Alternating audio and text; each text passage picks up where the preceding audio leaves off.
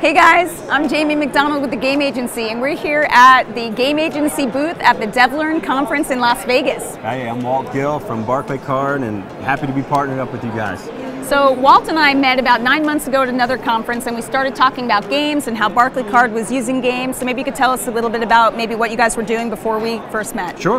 Well, we use a software program that we can go get some templates and build games, and we've tried to use some HTML and using some JavaScript, trying to be a little proactive. But when I saw Jamie at that conference and she told me about this game agency, I was like, holy cow, what is it, all this stuff? But I fell in love with the library of things that you've had, all the games that were available, even the Jeopardy game, which was in its infancy at that moment.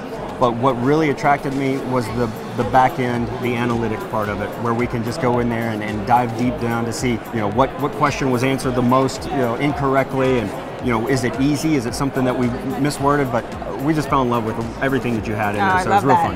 That's great. And when we first met, so Jeopardy had come out, as you said, in its infancy. It was only a few months old. We had one mode. It was kind of a standard mode where people could play as a single player experience. But then about a month ago, we launched this new instructor-led mode. So now you can use it in a live environment. You can have an instructor act like it's Alex Trebek and make it a more multiplayer, hands-on, interactive experience. Absolutely, absolutely. The things that we do at Barclaycard is we do have the instructor-led training. So we bring our agents into a room, and I see that using the Jeopardy in that aspect where we can have our trainer up at the beginning and separate the rooms and have that game, that challenge, that fun challenge going on is going to be instrumental in helping them learn and get them excited about learning. And then we can incorporate games, because I am actually in charge of building a lot of the modules that we have online, and so I can go through the other libraries that you have, and whether it be the jump game, trivia games, all sorts of things, and incorporate those into the learnings too. So sky's the limit almost. And it's great that you'll have the flexibility, because you can use it obviously in live events, but if you wanted to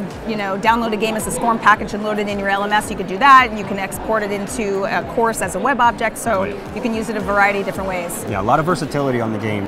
Like I said, we can go out and do this, but having your library right there for us right away is pretty awesome. It's awesome. Love that. Yeah. And we're super excited about your ability to now be able to use leaderboards in a way where you can drive competition, not just singular, but also among tables or groups or regions, or however you want to parse it out. But you've got the chance now for groups to compete against each other in a more competitive way. Oh yeah, we do a lot of employee recognition. We reward our agents for doing a great job, and I think having leaderboards is amazing.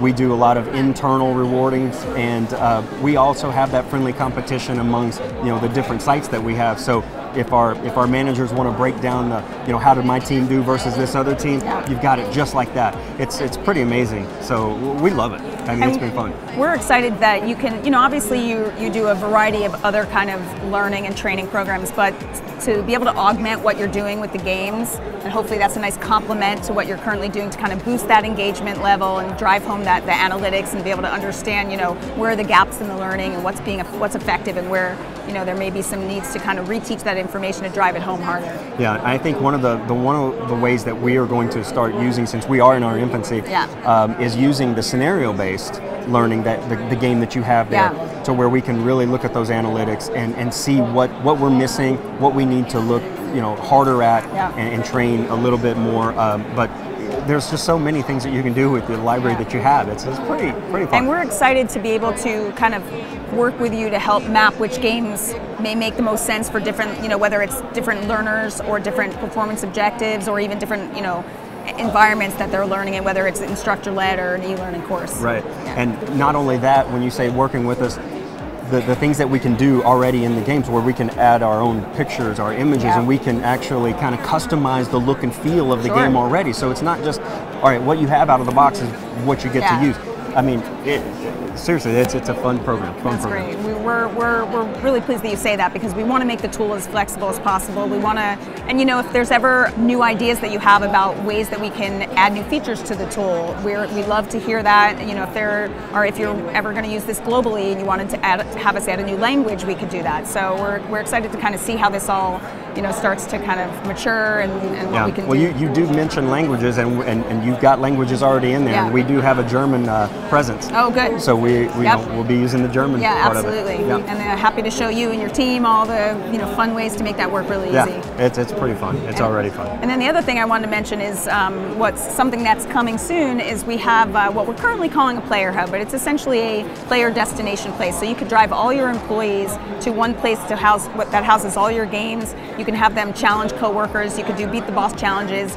Just a way to kind of drive that additional level of motivation for your learners to keep learning on a regular basis and coming back for more. That's awesome. I think that's important because at Barclays we actually will use incentives to get shirts or other things that booklets or notebooks, anything like that we give, water canisters, things like that we like to give to our employees as recognition because they do an unbelievable job. I mean, and so why not reward them and make learning fun in the process too. Well, that's great. Yeah. Well, we're really excited about working with you. I know it's only been a couple weeks that we started, but it's 9 months in the making, so look forward to it. We are too. It's been a lot of fun. That's awesome. Thank you, Walt.